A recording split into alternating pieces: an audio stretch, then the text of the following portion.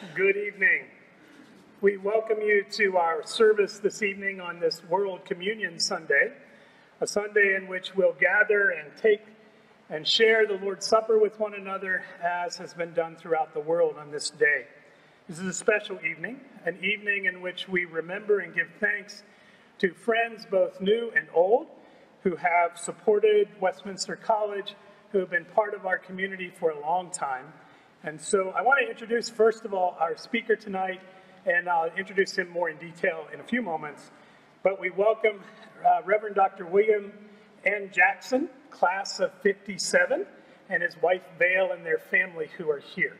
I see Vale, I see there's part of the family. Welcome. It's great to have you here.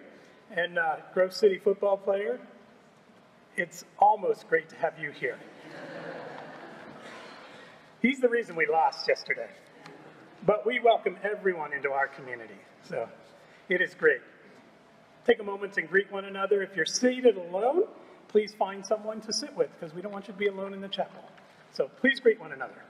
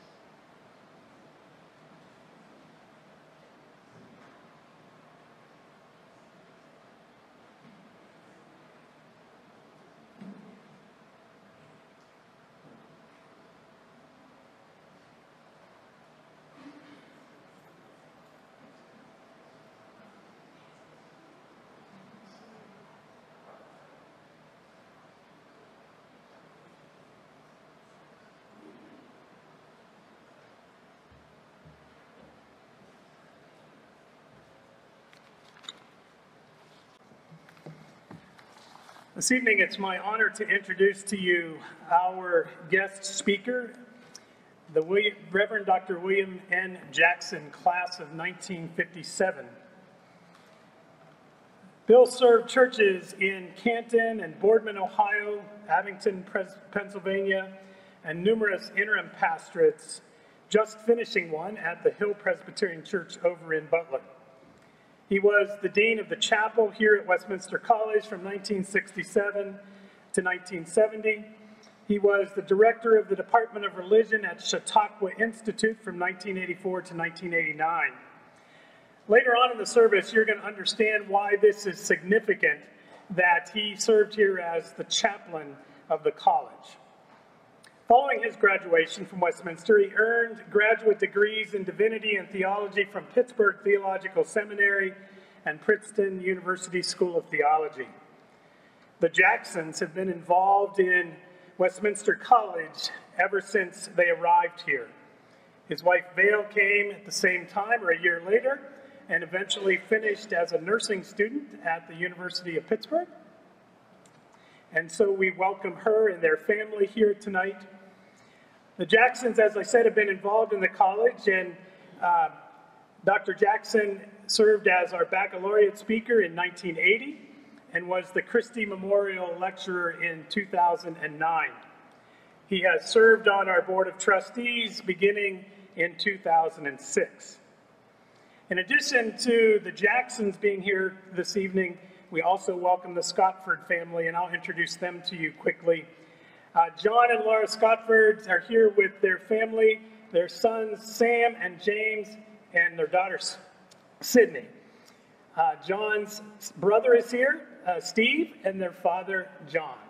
And they're significant to us because they have done significant things in the life of this chapel over the last couple of years, as they've helped us with providing new lighting, a new sound system, a recording system that allows some of your families perhaps to be able to watch this service on live stream this evening in different parts of the country. And we're going to honor them in a little while as they honor Dr. Jackson and Vale by giving gifts to us in their honor, and we're going to recognize them later on in the service. It is our pleasure to welcome Dr. Jackson here this evening. If you will give him a round of applause as he comes forward. The chapel is a very special place to me. We had chapel every day of the week required. Wow. 5 days a week. My freshman year I sat there. My sophomore year I sat back there. My junior year there. My senior year there. Sunday night we sang in the Vespers choir. The console was up in the balcony. The choir was in all 3 balconies every Sunday night for Vespers. A very important time for me as I come back to the chapel. The first of 2 scripture lessons tonight comes from the Gospel according to John in the 1st chapter, beginning at the verse numbered 35. I'm going to be reading tonight from the version known as the Message. It'll be somewhat different from what you have in your printed bulletin.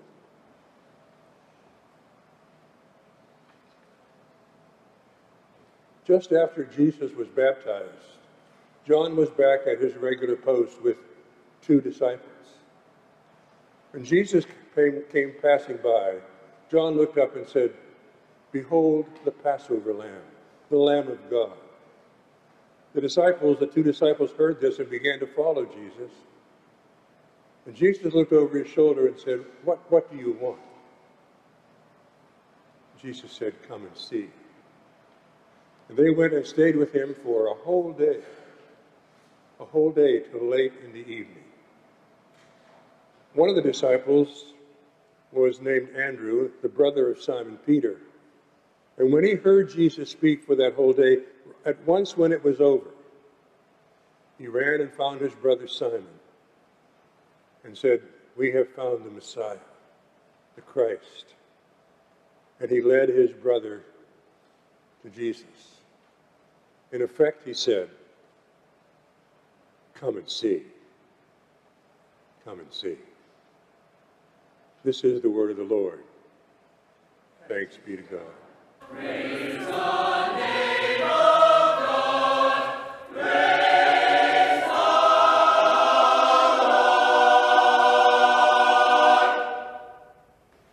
Thank you very much. That brought back a very pleasant memory also. Told some of the folks over here, I sang in the concert choir for 4 years here, and also the college quartet and the Vespers choir on Sunday night.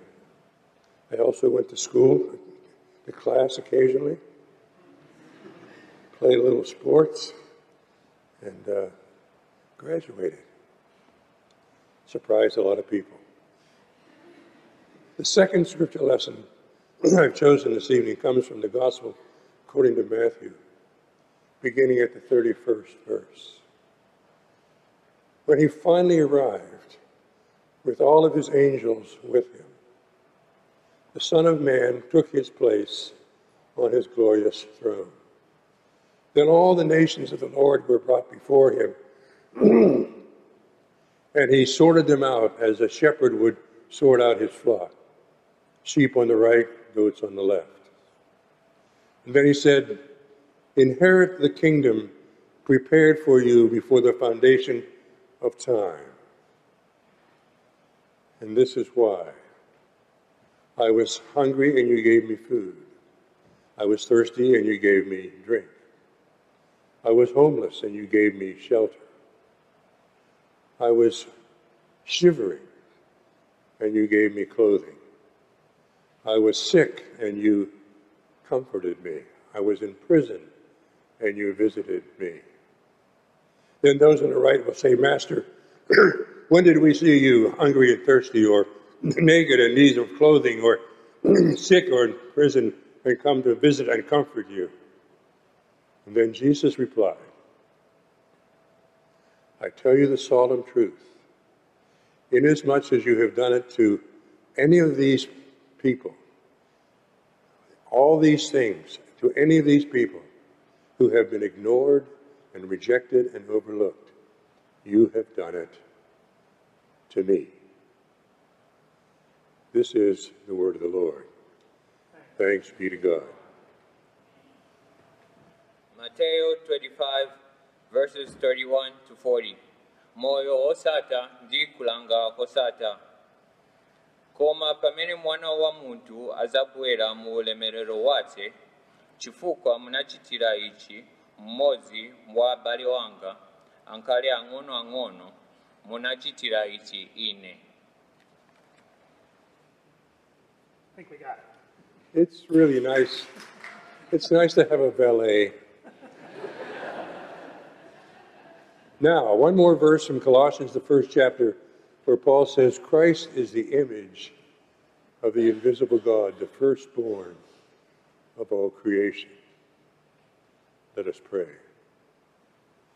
O God, take my lips and speak through them. Take our minds and think through them. Take our hearts and set them on fire. In the name of the Father, Son, and Holy Spirit. Amen. I was channel surfing through the set one morning and came across the program called Morning Joe, hosted by Joe Scarborough, who at one time was a conservative Republican congressman from Florida. And on that program, he's supposed to be the conservative voice among the others on an otherwise very liberal network. The morning I was watching, he turned to his friends and said, I'm not like the rest of you guys. I believe in smaller government and balanced budget and strong military and states' rights. But none of that to the exclusion of the people I'm concerned about who are needy and suffering, who are hungry and homeless, who are poor and elderly. For after all, I'm trying to be a Matthew 25 Christian. And they said, what was that? He said, Matthew 25, the Gospel of Matthew, where Jesus said, inasmuch as you do it to the least of these, my brethren, you do it unto me. What Jesus was saying, said Scarborough, was, when we look at the world, he wants us to take him seriously. You know, a lot of people are taking Jesus seriously, and some of the people are very dramatic in what they do. Last year, I finished a book called 42 Faith by Ed Henry. It's the story of Branch Rickey, who hired Jackie Robinson, an African-American, 61 years ago this year, to be the first African-American in professional sports. And the book is more about faith than it is about baseball. That's why the title is so good, 42 Faith. It talks about the foundation in this book of where they came from in their faith. Each one of these men had a God-fearing, virtuous, deeply committed, Bible-believing, Bible-teaching, Bible-sharing, faithful mother. And those mothers formed the foundation of faith for both of these men. And Henry says in his book, the reason that experiment was so successful of integrating baseball and thereby affecting all the professional sports in the future was not because Branch Rickey was so innovative and creative and so disciplined, or because Jackie Robinson was so talented and skilled and competitive and had an incredible self-discipline and self-control, but because of the faith which held them together with Jesus Christ, a common faith which they held together. And Ed Henry was on a television program right after I read the book, and he said to the host, the reason this experiment was so successful was because Branch Rickey and Jackie Robinson took Jesus seriously. You know, we may not have the kind of revolutionary, profound, skillful thing, creative thing that Branch Rickey had. We may not have those things. But if we take Jesus seriously, the results will be just as valid and just as relevant and just as real as they were for Robinson and Ricky. Just as real. In our text, two texts this evening, we're talking about places where we should be and can be the kind of people who take Jesus seriously. The gospel of Jesus Christ is always inviting, beckoning us to take Jesus seriously. The shepherds come to the angels come to the shepherds, the star to the magi. Come to Bethlehem, come and see, come and see. Holy Spirit comes to Simon in the temple and says, come every day because eventually you will see the Messiah. And one day that happened. Joseph and Mary came and Simon took the baby and said, I have seen the Messiah. Now I can die in peace. Come and see. Come and see. And this story of the two disciples with John. Jesus comes by and John says, behold the Lamb of God. And these two men follow right away. Right away. Jesus said, looking over his shoulder, what do you want? And they said, where are you staying? And Jesus said, come and see. And they came and they saw, and they spent the whole day with him. James Stewart, the great Scottish theologian, was talking about this particular story in his book called Life and Teaching of Jesus Christ. And all of a sudden he said, what I wouldn't give to have spent a whole day with Jesus. And I looked up from the book and I said, what I wouldn't give for a whole day spent with Jesus. And then Andrew, Simon Peter's brother, one of the two, I think the other one was John, but Andrew went to find Simon, his brother, and said, we have found the Messiah. And he led him to Jesus. Come and see. Come and see. Come and see. And then Jesus says to all of us, come all you who labor and heavy laden, and I will give you rest. Shalom, peace, joy, enrichment, fulfillment. Ask, seek, knock. Ask and you shall receive. Seek and you shall find. Knock and it shall be opened unto you. Come and see. Come and see. And then in that upper room, after the resurrection, Jesus holds out his hands to Thomas, points out the scars, and says, come and see. I am truly alive. I'm the risen Christ. Come and see. Come and see. Take Jesus seriously. Come and see the truth of the incarnation. Jesus Christ is real. And you see, when we come and see, the invitation is also open to us, not just the people I've mentioned, but the invitation is open to all of us as well. Jesus is still saying to us, come and see. Come and see this Jesus. Come and see who he is.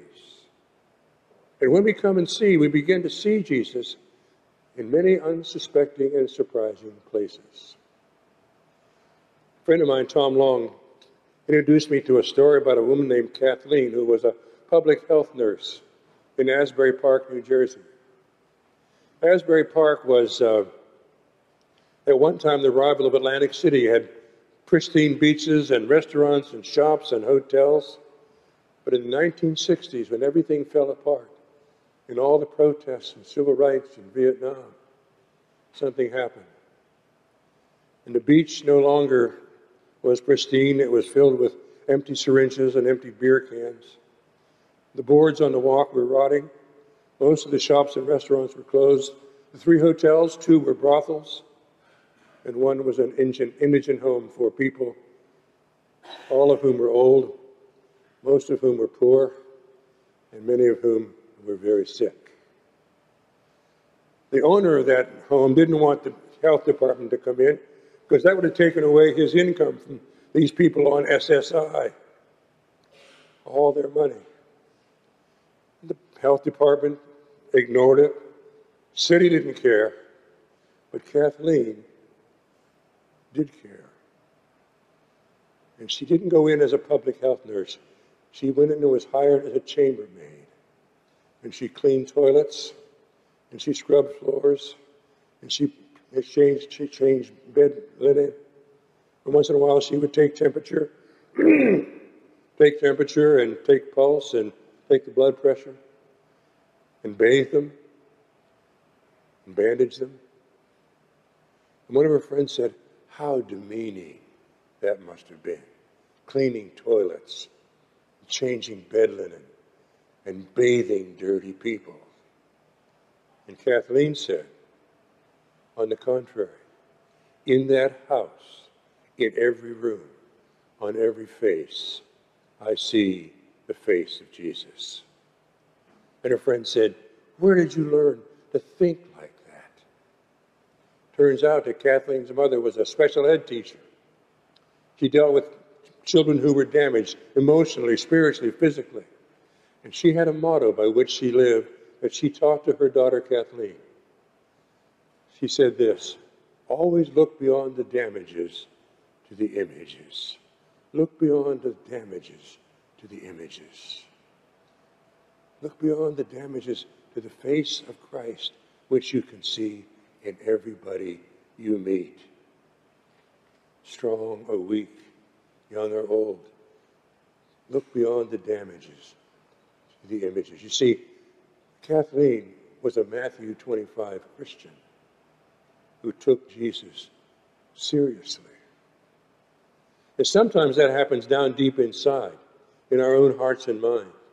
Annie Sullivan was that extraordinary teacher who taught Helen Keller, who was born deaf and blind, taught her how to read and write and communicate. And when she was an adult, Annie Sullivan gave her a crucifix, and she held it for a long time, Helen did, and she held it to her chest, and she rubbed it, and she held it to her face. And Anne said to her, what's that mean to you, Helen? And Helen Keller said, when I hold this crucifix, I see the face of Jesus. And he said, chuckling, Annie, you're blind. What do you mean you see the face of Jesus? And she said, in the eyes of my soul. When I take a cube of bread like this, or a plastic cup in my hand, when I rub the cross in my pocket, or I take the old family Bible and run my fingers to see where it's underlined by somebody I knew, and read the notes in the margin, once in a while when I do that, I just stop and close my eyes. And all of a sudden, from the eyes of my soul, I see the face of Jesus. And I find in that moment, I'm taking Jesus internally very seriously. And sometimes it happens that people look at us. There's an old hymn that says, Christ living in me, others his beauty to see. If we are consistent and constant in our witness, sometimes people see us and they see Jesus, taking Jesus seriously by seeing who we are.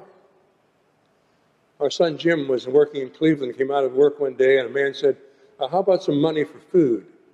Jim checked the treasury in his pocket and said, well, yes, I can help you out. But he didn't give him the money. He took him across the street and helped him order his supper. And the man said, could I have one of those apple pies too? Jim checked the treasury and said, yeah, you can have that. And after he ordered the meal, Jim went with him to the table. And he offered to ask grace. The man accepted. And the man said, why didn't you buy supper? Jim said, I have to have not enough money to take the train home. And they talked for a while. Jim asked about what it was like to live on the street and where did he live and where could he get help. Just interested in what he was doing after having prayed for him a prayer of grace. And all of a sudden the man looked up and said, do you know what God looks like? Jim says, oh, nobody knows what God, I'm a preacher's kid. Nobody knows what God looks like. No. You know what God looks like? He looks like you. Every time Jim and I talk about that story, he says, That was one of the most humbling things that ever happened to me in my life. Realizing that here I was, probably trying to live a Christian life, trying to be consistent and constant, never knowing that somebody was looking at me and taking Jesus seriously. Well, you see, we have a motive and we have a mission. The motive is that God loves us. God loved the world so much. He loves us totally. He loves us unconditionally. He loves the whole world and he loves us individually. As St. Augustine said, he loves each one of us as if there were only one of us to live, to love. He loves each one of us as if there were only one of us to love. James Stewart, whom I quoted a moment ago, said, when we are embraced and engulfed by the love of God, the motivation of God's love, we begin to realize, begin to see who Jesus really is. We begin to see what it means to be forgiven, to have received grace, our salvation, our hope. We see the cross and resurrection for the power that it is. And when we have that motivation of love, we begin to develop the desire to share that love that motivates us with others, to follow Jesus, to love him, to serve him, to share him. That's our calling. If we take Jesus seriously, we are given the calling to share Jesus Christ. Peter says in his letter, for to this you have been called because Christ died for you. That's the motivation. Leaving you an example that you should follow in his steps. That's the mission. A mission and a motive, a calling. William Sloane Coffin, in his last book, differentiates between a career and a calling. A career seeks to make money. A calling seeks to make a difference. A career seeks to be successful. A calling seeks to be obedient. A mission, a motive, and a mission. As the Father has loved me, so I love you. Let's turn that around. As I love you, love one another. John says in his letter, we love because Christ first loved us. Turn that around. Because Christ loved us first, we love. A motive and a mission. Motivation and a mission. Robert Withnell, a professor of religion and philosophy at Princeton University, did a study one time as to who were the most generous and compassionate, caring and kind people in the world. His first assumption was it was going to be the people who were wealthy and powerful, had prestige and power, and he found that was not true. Many did, but many of the people who gave perfunctory. They gave money, but there was no compassion and care and kindness, and it wasn't really genuine. He even pointed out in his book about this that there were two very popular politicians from the last 20 years, and I will not name them, one of whom on his tax returns gave 2% to charity, and another gave nothing to charity. Prominent leaders in our country. So he said that wasn't true. So he decided maybe the people who didn't have much, who had to sacrifice and had to work to make it through, maybe because of that they'd empathize and they would be more generous. And it turned out that wasn't true. What he discovered was that the people who were most kind and caring, most compassionate and generous and loving were the people who had experienced that in their life, growing up or sometime in their life. Somebody loved them, somebody cared for them, somebody took care of them, and they learned what it was to do that for others. When I was pondering that, I thought of the quote from Franz Kafka, that Czech novelist and philosopher who said, if you live the parable, you will become the parable. Think about that. If you live the parable, you will become the parable. If you begin to live the parable, it'll be part of your innate being. It'll be part of you deep inside within you. If you are living the parable, you will become a person of what that parable is talking about. If you live the parable,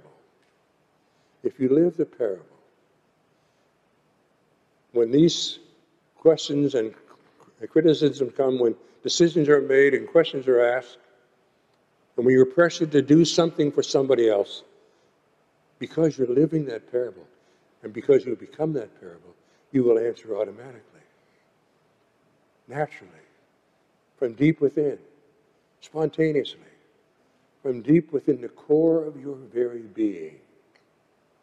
If you live the parable, you will become the parable.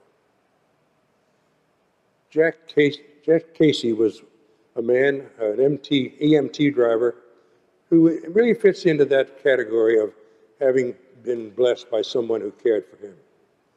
When he was a very young boy, he went to have some teeth removed, and when they started to put the mask over his face to put him to sleep, he was scared to death, and he was acting very scared, and so the nurse there did something she probably shouldn't have done. She got down beside him, put her arm around him, and said, "I'm going to stay right with you until this is all over, and when you wake up, I'll be here." And sure enough, when he woke up, when Jack Casey woke up, there she was. Years later, when he was a first responder, EMT driver, he went to cover an accident where a pickup truck had wrapped itself around a tree and all the windows were broken, the windshield was out, and fuel was dripping. The man was trapped inside, scared to death. And when he went up, the man was inside crying, "I don't want to die, I don't want to die, I don't want to die." And Jack Casey did something he probably shouldn't have done.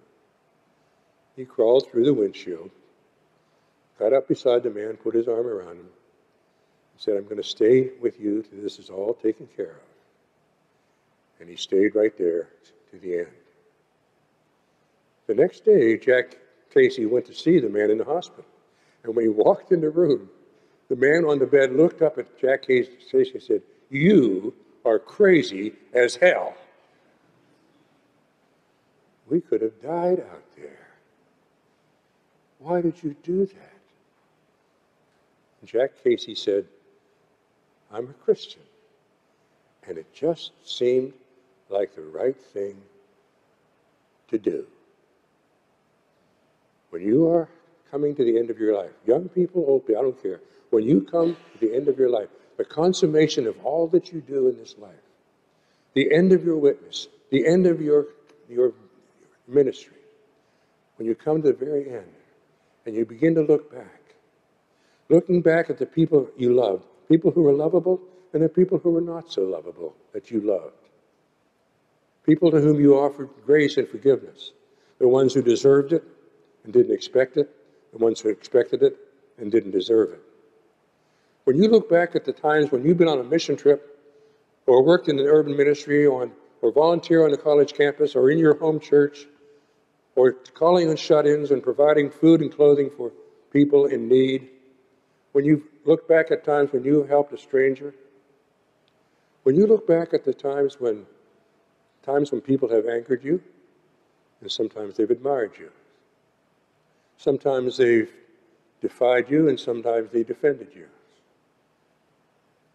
Sometimes they complimented you, and sometimes they criticized you. When you look back and see that, when you look back and realize that there were times when you not only gave your coat, you gave your cloak as well, times when you went the second mile, the times when you turned the other cheek. When you look back at the end of your days and see all of this, I hope you'll be able to say, looking back, I was a Matthew 25 Christian. I took Jesus seriously.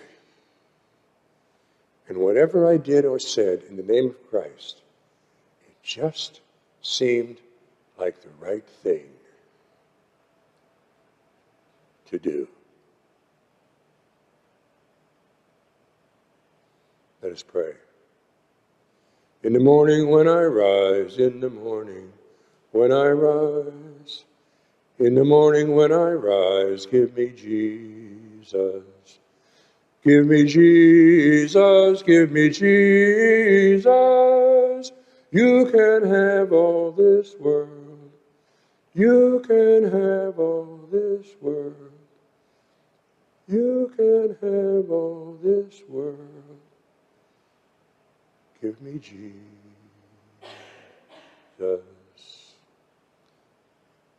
In the name of the Father, and of the Son, and of the Holy Spirit. Amen.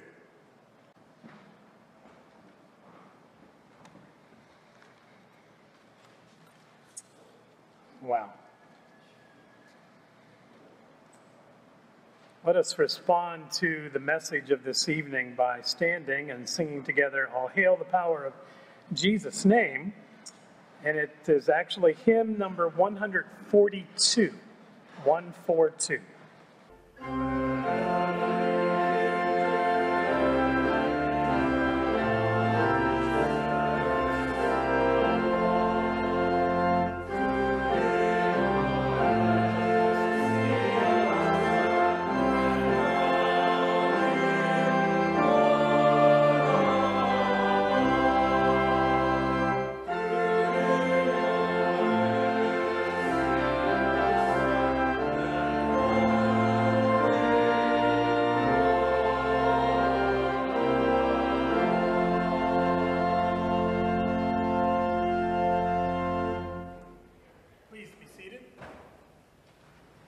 Dear friends, we have heard the word as it has been proclaimed, and we have been invited to come to this table, the Lord's table, to come and to take this bread and to drink of this cup, knowing that this table does not discriminate.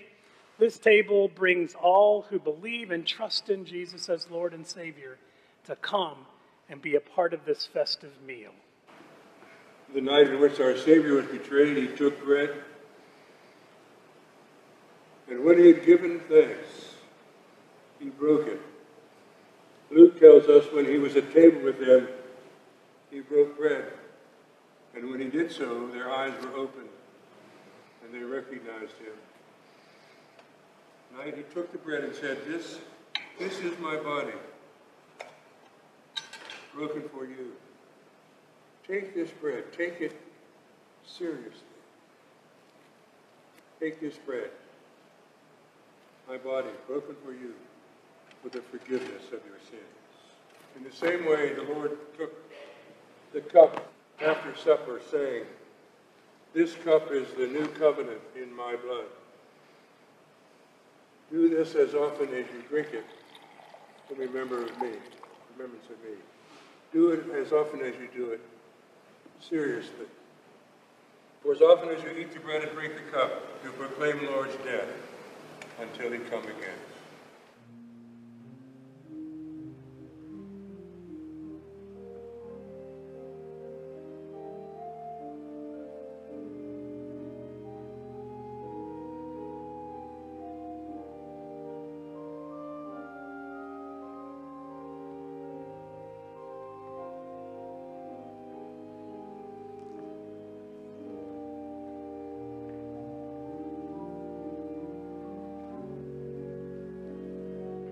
This evening, we want to give thanks to the Scottford family for the wonderful gifts that you've made to us.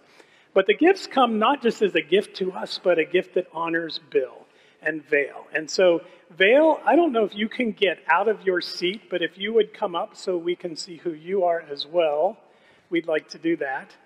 So the renovations in the chapel have been given in honor of Bill and Vale, for their years of dedicated service to Westminster, but also their years of love and friendship with the Scottford family. And so we're grateful to them. And John is going to share with you just a little bit of that. But first, let me read what's on this wonderful plaque that we have here. Wallace Chapel Renovations 2018, in honor of Reverend Dr. William N. Jackson, class of 57, college chaplain, 1969 to 1970, and Mrs. Vale Watson Jackson, made possible by the generosity of the Scottford family. And this will hang back in the narthex. Let's give them a hand. Thank you. John, you want to come up?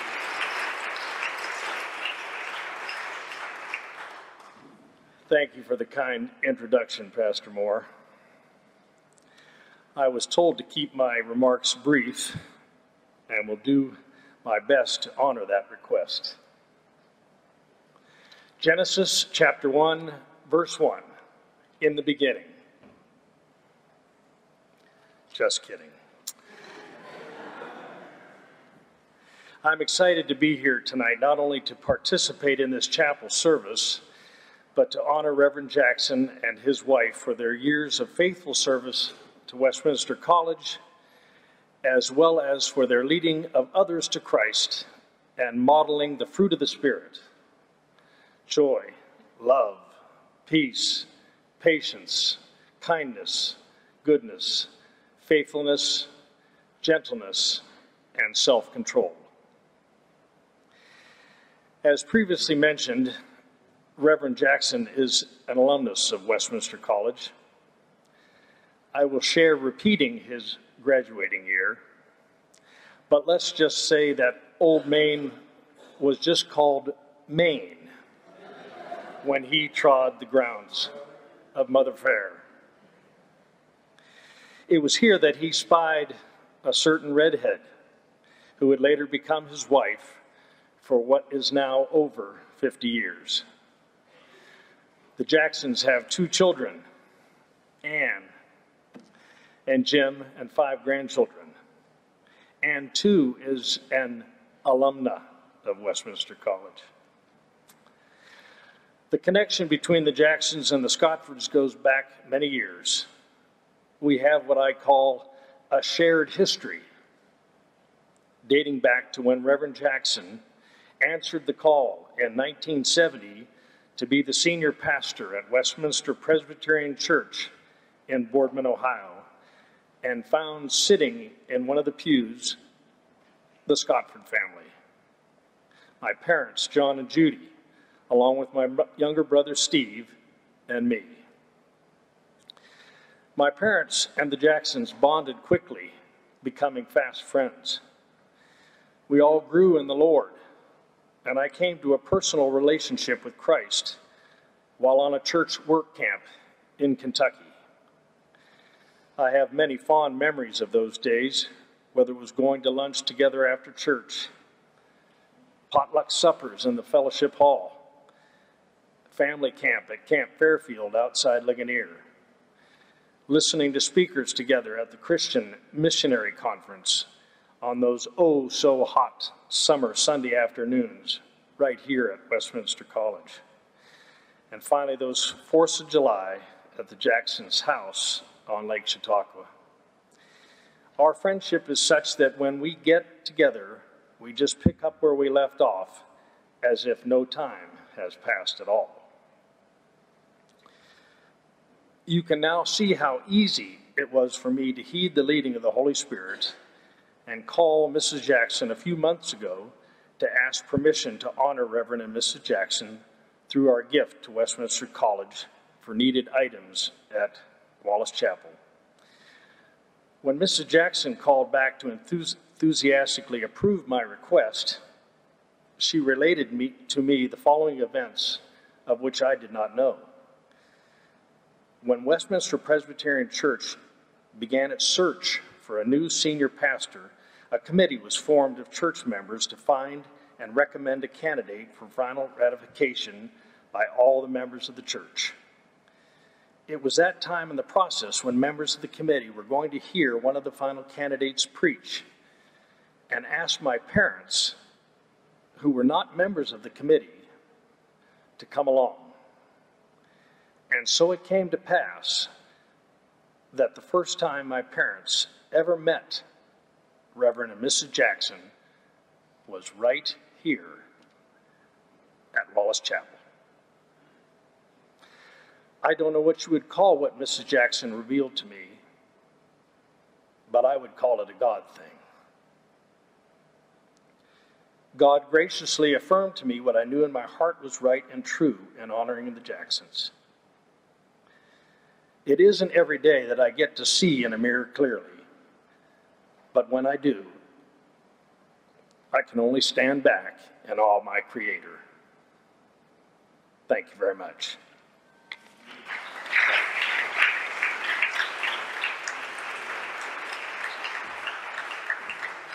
John and Laura and family, we want to thank you so much for your gift. And I feel like I'm not giving you a big enough gift, but other than to say thank you. And if you come in a few weeks, you'll see some new pulpit chairs that have been on back order for months. And they must be making each one individually, which we'll take that, and some other renovations. And so we thank you all for your gifts. And for the Scottfords, again, let's say thank you.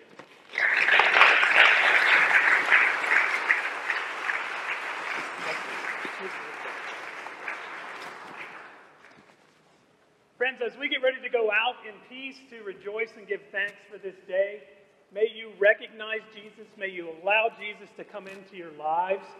May you exemplify who Jesus is when someone looks at you and says, man, that guy's a little different. What is it about her that I want to follow? May the Lord bless you and keep you. Amen. The choir is going to come up and sing, and then we're going to leave, and we're going to have some nice refreshments on the way out the door. So, again, thank you all for being here. Thanks for sticking with us. I know some of you need to be somewhere else at this moment, but they'll wait on you. And if you need a pass, let them know. I'll write it for you. Okay? I invite the choir to come up.